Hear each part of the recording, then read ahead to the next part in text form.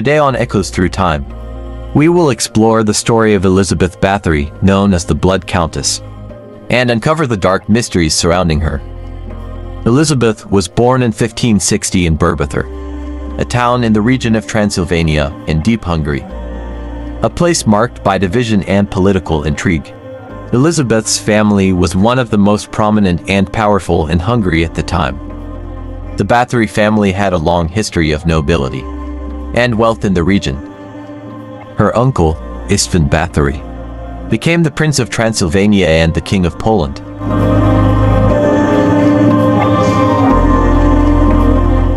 This provided Elizabeth with an outstanding education for her time, studying, among other subjects, mathematics, biology, astronomy, and several languages.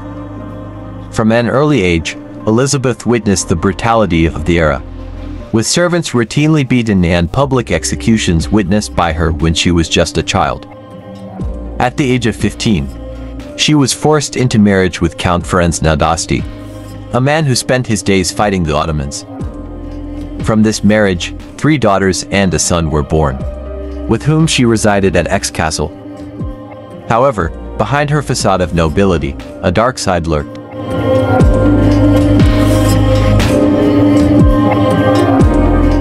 A first glimpse of Elizabeth's cruelty appears in the correspondence she held with her absent husband, exchanging ideas on the most appropriate techniques for punishing the servants, showing a glimpse of the cruelty that would characterize her actions in the future.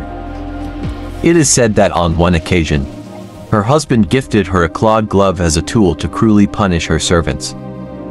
Elizabeth ran the castle with an iron fist and brutal beatings of the maids, whom she would strike with a heavy mallet or prick with needles under their nails, or even on their lips, to name just a few of her abuses.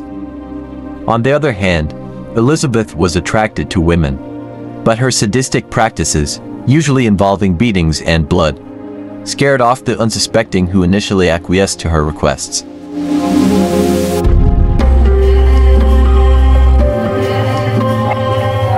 The death of Ferenc in 1604, after his return from battle, was the definitive turning point in Elizabeth's spiral of violence. Upon becoming a widow, she unleashed all her evil. The first thing she did was to eject her mother-in-law from the castle, with whom she never had a good relationship as with the rest of her husband's relatives, and with the help of her accomplice, Darvulia, a supposed witch from the region, they created a sinister place, considered by some a chamber of tortures, dedicated to the practice of black magic. Among the torture devices supposedly kept in the dungeons was a contraption called the Iron Maiden, resembling a vertical coffin with 2 doors that opened to accommodate the unfortunate victims. Inside, sharp and rusted nails were ranged to impale various parts of the body as soon as the double door closed, but without affecting vital organs, which horribly prolonged the torment. Additionally, there were also various fire-heated pokers and hooks, and anything else the imagination could conceive in such cases. The reason for this madness was the pursuit of eternal youth. At that time, Elizabeth was 44 years old, an age that was considered old in those days.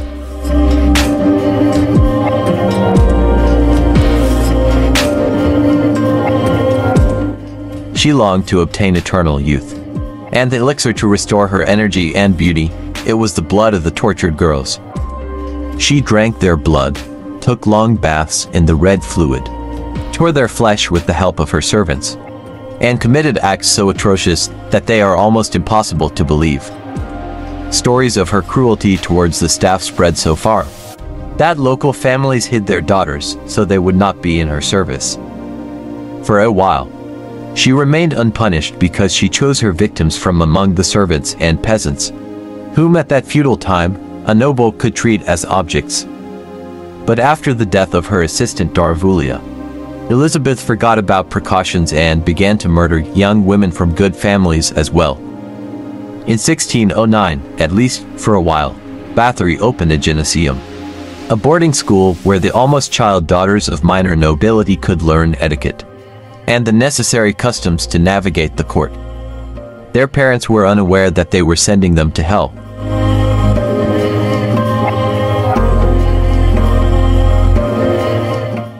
Every 3 weeks, one of Bathory's students died. The Countess used different excuses to justify the deaths: illness, escape, or even that they had been murdered by other students.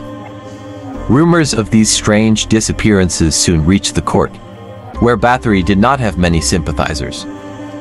King Matthias ordered the case to be investigated by Count Thurzo, a cousin of Elizabeth's who was at odds with her. Thurzo and his soldiers entered the castle without resistance, and there, according to them, were the drained bodies and the torture instruments. With the testimony of dozens of witnesses, Bathory was arrested and imprisoned in Patrikios castle for the murder of 80 young women, although some witnesses estimated the number of corpses at over 600. However, the Countess was never convicted. Instead, 4 of Bathory's servants were convicted of the violence exerted against the young women in her castle. The law prevented Elizabeth, a noble woman, from being prosecuted. Instead, she was locked up in her castle. After being introduced into her quarters, the masons sealed doors and windows, leaving only a small hole for food to pass through. Finally, King Matthias II of Hungary demanded her head for the young aristocrats, who supposedly had died at her hands, but her cousin convinced him to postpone the execution of the life sentence. So she was sentenced to life imprisonment in solitary confinement. This sentence also implied the confiscation of all her properties, which Matthias had been coveting for a long time.